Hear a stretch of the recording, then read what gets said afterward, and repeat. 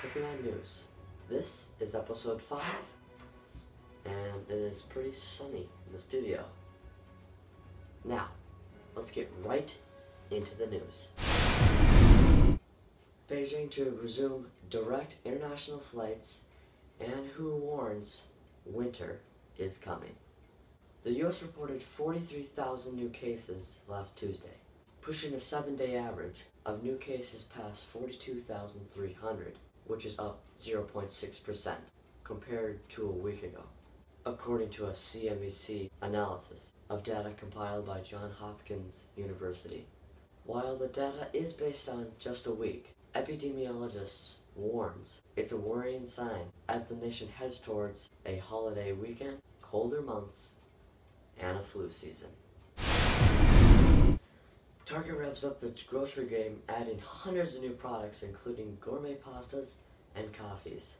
Target is adding hundreds of new items to Good & Gather, a grocery brand that's exclusive to their stores. The retailer is also launching Good & Gather Signature, a line of premium foods like small batch Italian sauces, gourmet pizzas, and specialty coffees. The company is approaching the grocery segment with a similar strategy as its home decor and apparel merchandise. Launch a brand, develop unique products, and try to win a fan following.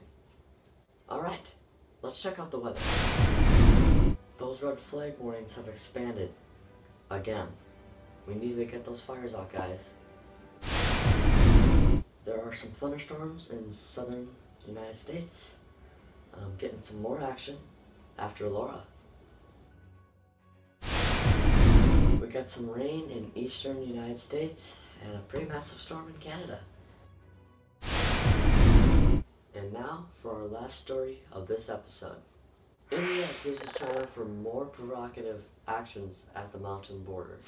India's foreign ministry accused Chinese troops of taking new provocative actions on the two countries' disputed Himalayan mountain border. China denied that it started this flare-up, with an embassy spokeswoman in New Delhi accusing Indian troops of trespassing. Indian and Chinese troops have been locked in a border confrontation for months in the high-altitude snow deserts of Ladakh. Alright, and those are our stories for this episode of Pickyman News. If you enjoyed, hit the like button, and hopefully we'll be able to see you next time.